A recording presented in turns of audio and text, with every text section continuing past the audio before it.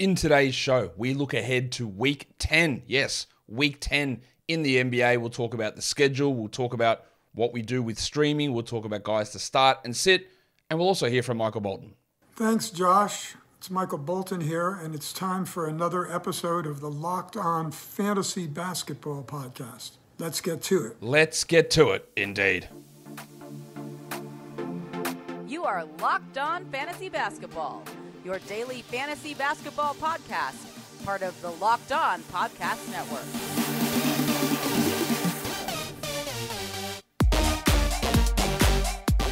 Hello and welcome to the Locked On Fantasy Basketball Podcast, brought to you by Basketball Monster. My name is Josh Lloyd and I am the lead fantasy analyst at basketballmonster.com.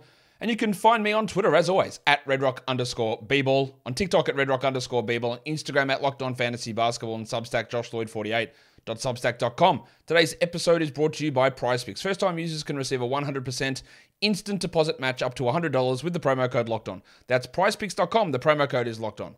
Thank you for making Locked On Fantasy Basketball your first listen every day.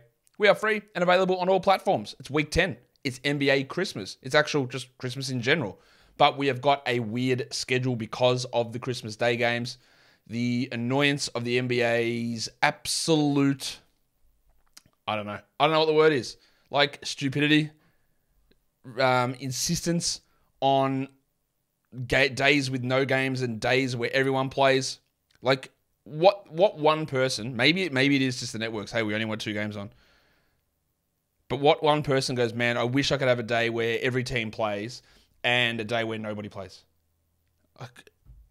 Anyway, it's got to be network-based, surely, because it couldn't be any rational person who wants to watch basketball and absorb what's going on in the league, because you can't do it when 14 games are on. Well, I try to do it. It's not that easy. Anyway, we're going to talk about Week 10. We're going to talk about what that means for fantasy. Warning. Let's get it on, Gilly. All right, Week 10 starts off pretty normal. We've got 9 games on a Monday. We've got 5 games on a Tuesday. We've got 11 games on a Wednesday. Pretty stock standard stuff there. 2 games on a Thursday. Jesus, I hate a 2-game Thursday.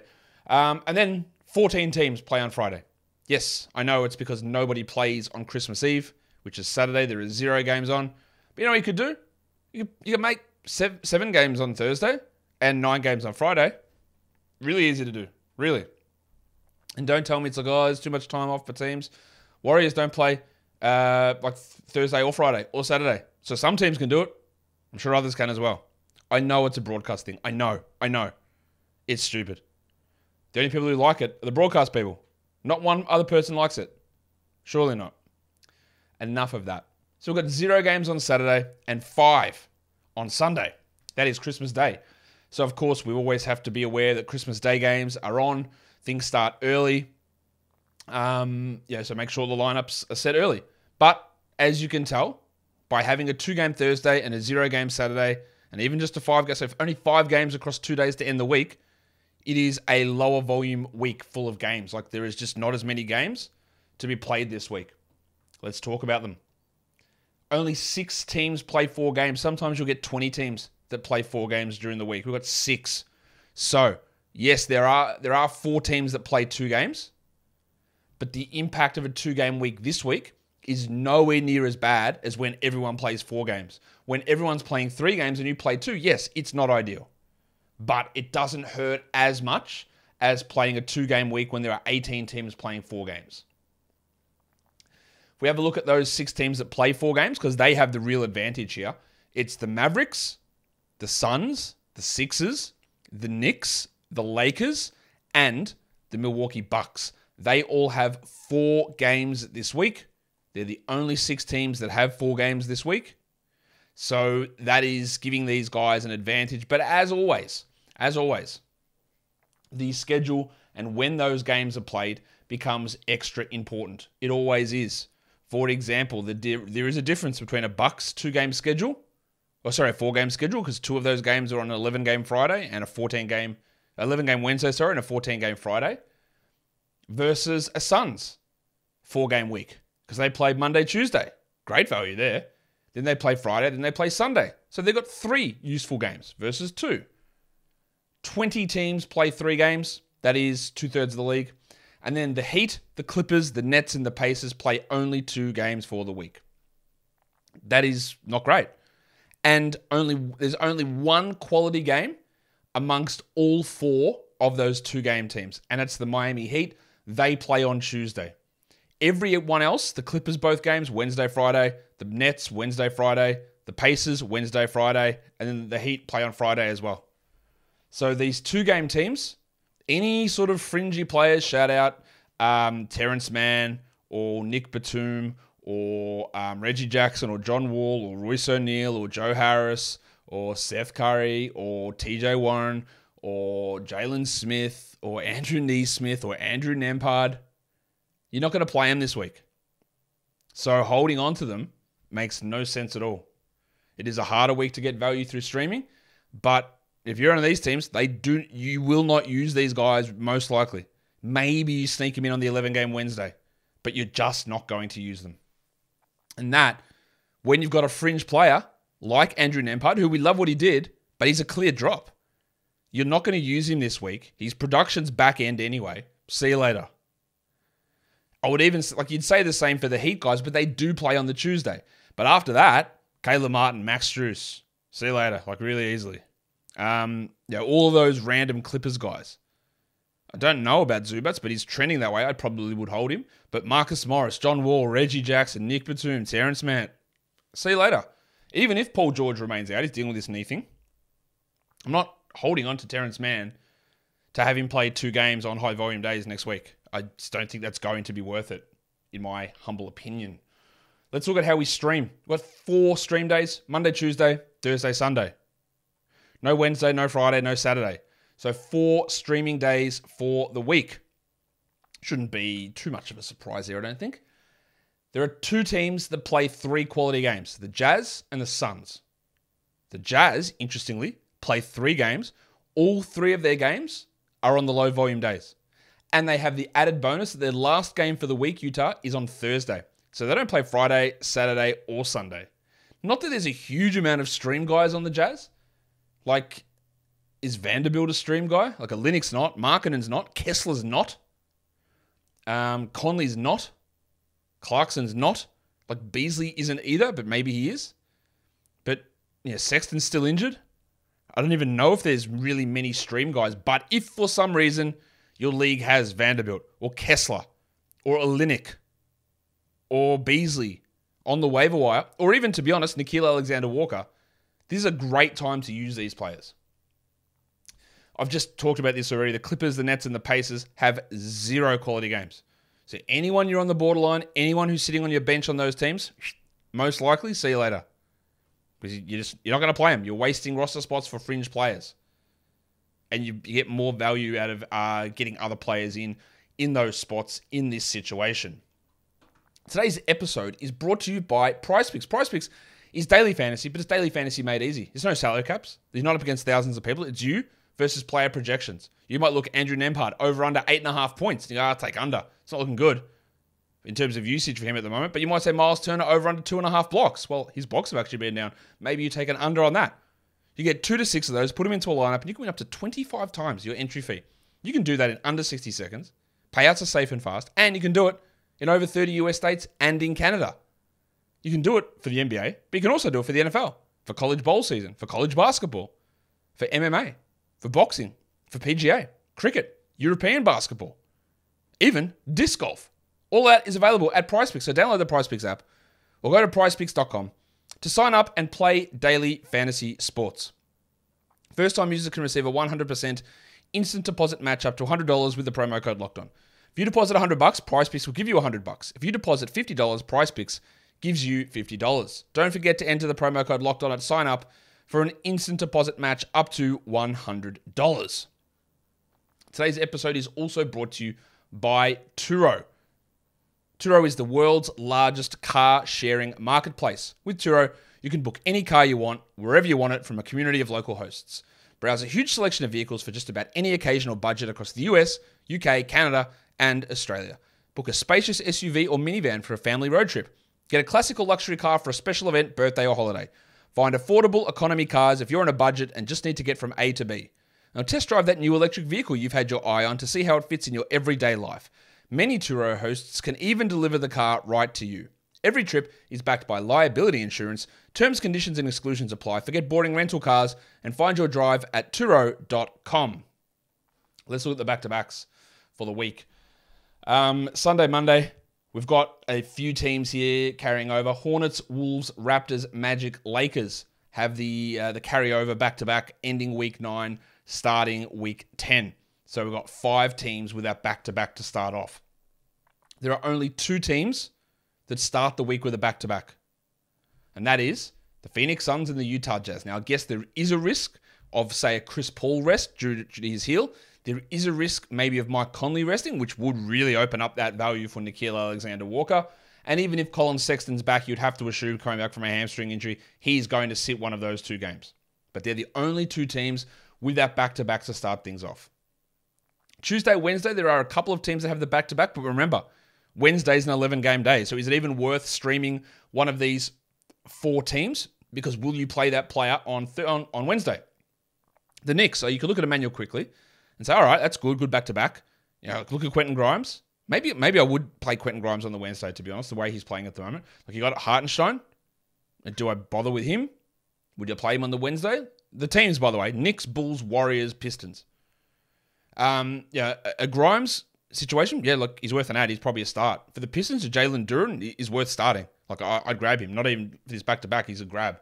But then you've got like that Alec Burks, or you've got an Alex Caruso, who probably is worth it for the Bulls as well, or a Patrick Williams. But you've got to look to see whether you actually use them on the Wednesday. The important one there is the Warriors, because we know Steph's out, and that means that Clay is going to miss one of these games, and we don't even know if Andrew Wiggins is going to be back. And Draymond Green's dealing with something, so they might have everyone out on one of those days. Meaning, Kuminga, value up. Poole's value's already up. The big Ragu, through the roof. Dante DiVincenzo. I was going to say Kevon Looney, but who knows? He might play 10 minutes, he might play 30 minutes. He's all over the shop.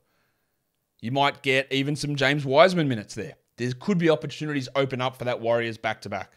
So pay attention to that one. Tuesday, Thursday, so the pseudo back-to-back. There's 2 teams that have it. The Jazz and the Wizards.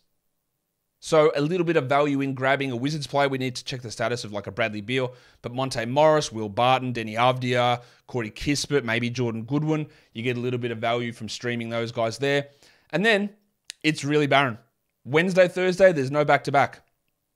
Thursday, Friday, well, it doesn't matter because Friday has 14 games on. So even if you stream someone for the Thursday, Friday back-to-back, and there are teams that have it, but I just haven't included it here because literally everybody plays on Friday. It's the Pelicans, Spurs, and Wizards who have the Thursday, Friday back-to-back. Like, you're just not going to use that guy on Friday. Saturday, nobody plays.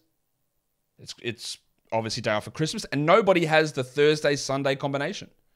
So you can't even say, well, I'll grab someone to play the 2-game Thursday and then get that extra game from them on Christmas because nobody has that combination of games. And then, from Christmas, heading on to Boxing Day, the Monday of week 11, no one has that back-to-back either. So there's just nothing going on at the end of the week. Really hard to maximize games played towards the end of week 10. Let's look at a streaming plan. Well, it's really the Suns and the Jazz who have the most quality games. So you can start with them. They have the Monday, Tuesday back-to-back.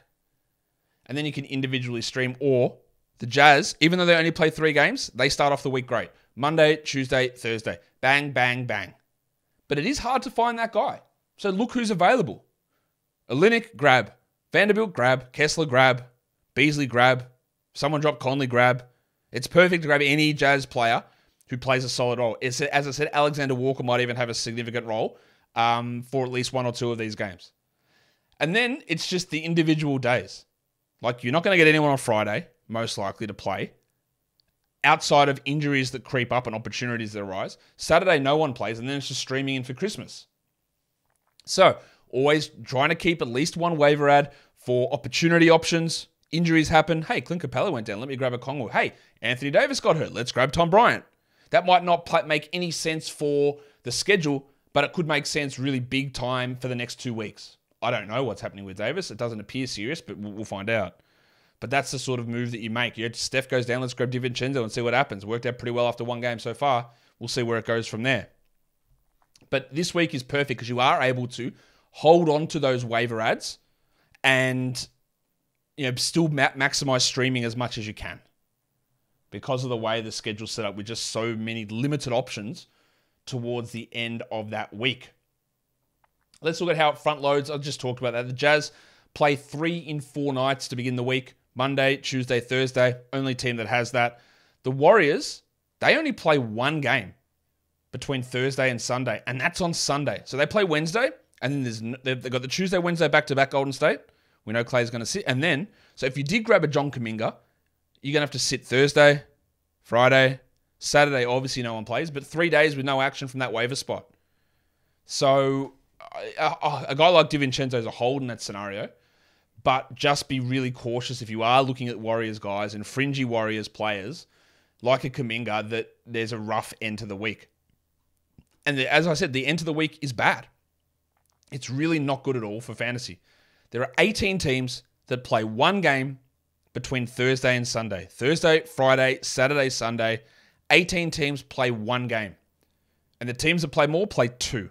There is nothing going on at the end of the week. Nothing.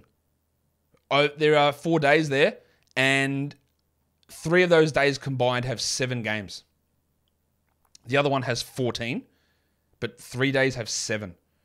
It's a really barren end to the week. Today's episode is also brought to you by ExpressVPN. We know ExpressVPN it protects your privacy and security online, but it does other things. It can give you other shows, movies to watch in other countries. Maybe you've run through Netflix and it's done. It's all finished. It sits there and goes, give me a break.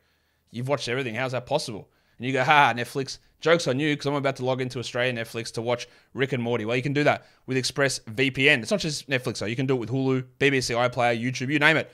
There are hundreds of VPNs out there, but the reason that you should choose ExpressVPN to watch shows is because it's ridiculously fast. There's never any buffering or any lag, and you can stream in HD, no problem. ExpressVPN also works on all your devices, phones, media, consoles, smart TVs, and more. I wonder if I can watch it on a smart fridge. Probably.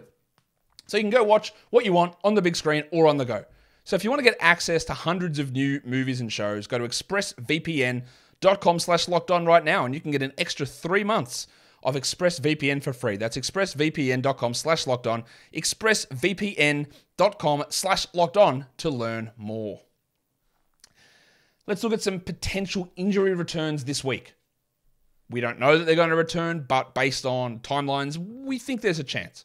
Joe Ingles is probably going to return this week. He is not a 12-team ad. There's a chance that Maga Porter returns.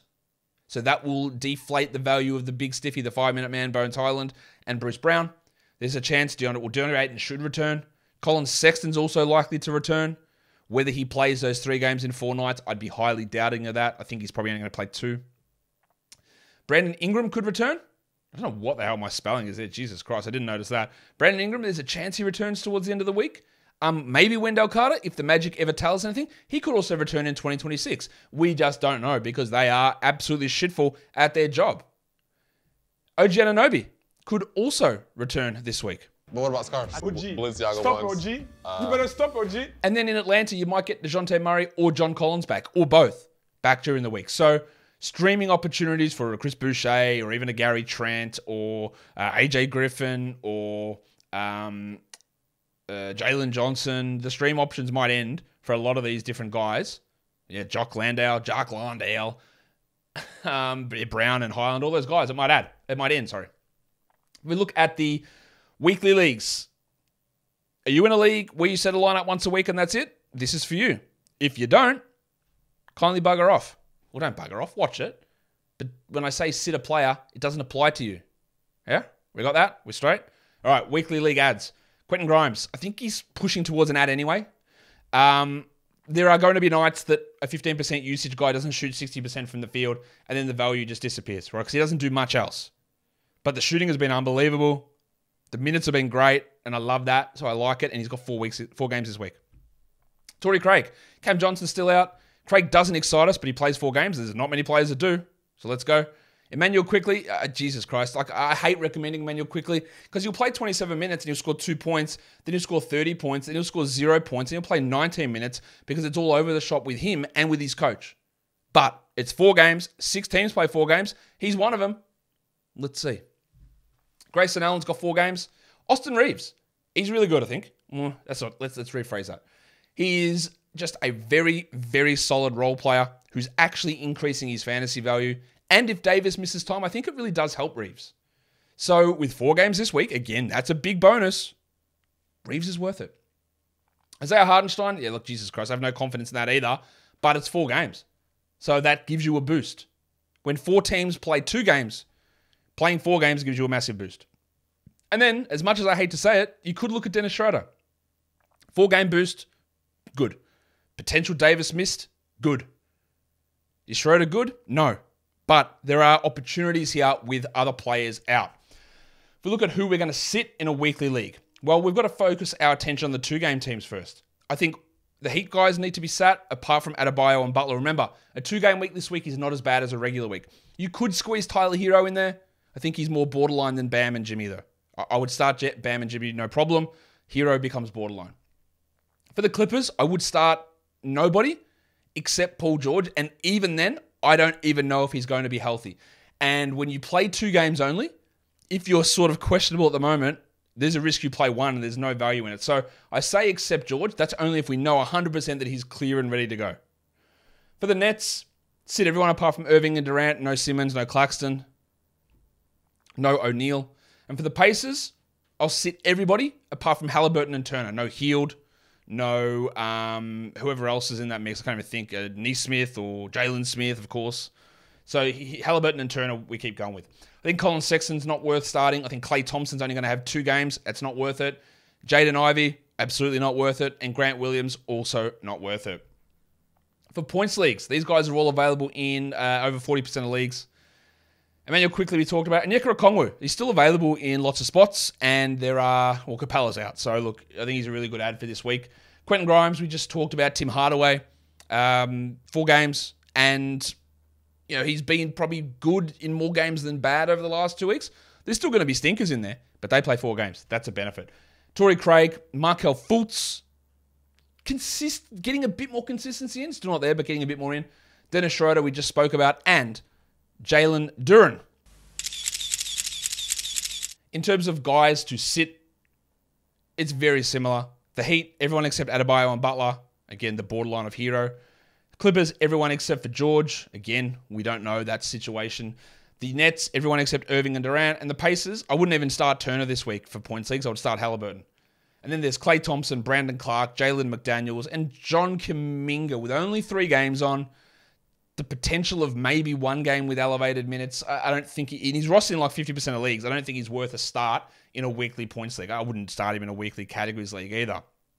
So I guess the main takeaway from this today is look at the Jazz and look at someone like Walker Kessler, right? He must be rostered everywhere. But if you're on the fence, I don't know why you would be, but if you are on the fence, this is the perfect week to add him because you are going to get 3 quality games in the first 4 nights. And then I think you'll be convinced, oh yeah, I do need to roster this guy, right? That is the takeaway. Work the schedule. Be aware that a light end of the week isn't a death knell because everyone's got one. And good luck and Merry Christmas. Guys, we are done here. No, we're not. Because I've got to tell you something. I've got to tell you that you can find this show on Apple Podcasts, Google Podcasts, Stitcher, Spotify, and Odyssey. And if you watch it on YouTube, download the audio. And if you're listening to it, go watch the video. Helps me a lot. Drop comments on YouTube, all that sort of stuff. Guys, we are done here. Thank you so much for listening, everyone. See ya.